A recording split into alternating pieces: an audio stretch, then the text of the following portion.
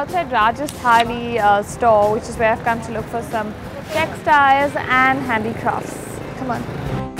So what can I see today that's typically Rajasthani?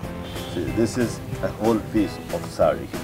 Okay, so this is a bandhani sari, which is the typical work here from Rajasthan. So they hand tie every bit, as you can see here, and then dye it. And then they open it out and it looks like this. So right now, this is a whole sari, if you can believe it. That's the blouse piece. This tiny bit is a whole sari, and when you open it out, it's going to be that size.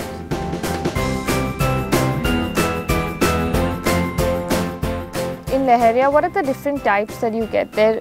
Does it depend on the fabric? So this is, that's called pachranga. Okay, means in different colors. Oh wow.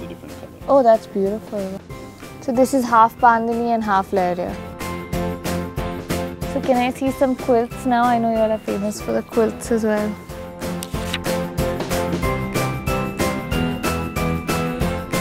Oh wow. And these are incredibly soft and very cozy. And I just want to curl into bed with one of these right now. Now I'm going to see some block printing and some handicrafts. So let's go. So these are all bed covers. Can I see some with the block print?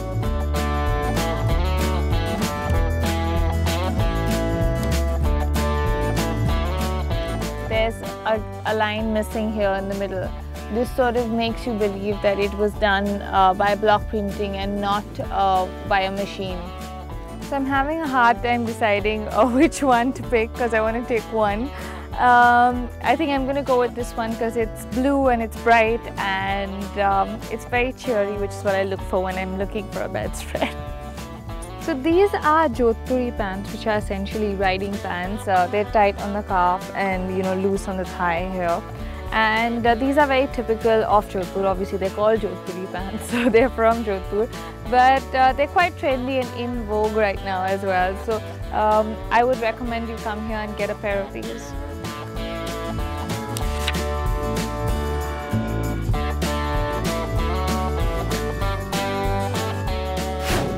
So they've got everything here, right from small little Rajasthani musicians to camels to chairs and lots of little metal handicrafts as well. So if you're looking for a souvenir, I would definitely recommend taking home one of these guys. So I spotted this really bright looking store in Sardar Market while I was walking around, and they've got some really cute stuff. So if you want to feel like a queen, you can go home with a Rajasthani parasol. So you can also buy a turban. These are all ready turbans and you can just pack them in your bag like this. So if you want to take them back as a souvenir or as a gag gift for your friend, you can do that as well.